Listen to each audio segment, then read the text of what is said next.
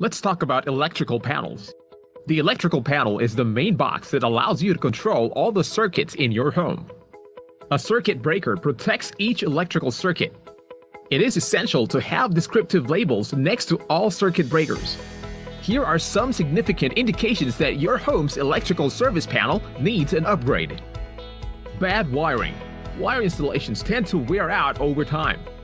Warning signs of bad wiring includes flickering or dimming lights, frayed or chewed wiring, slight shock upon touching appliances, the smell of burning and odd odors, and sparking or discolored outlets. Excessive use of extension cords and power strips. If you have a lot of devices or appliances plugged into one power outlet using power strips and extension cords, it is highly recommended that you upgrade your electrical panel. New electrical outlet and circuit installed will minimize the fire hazard.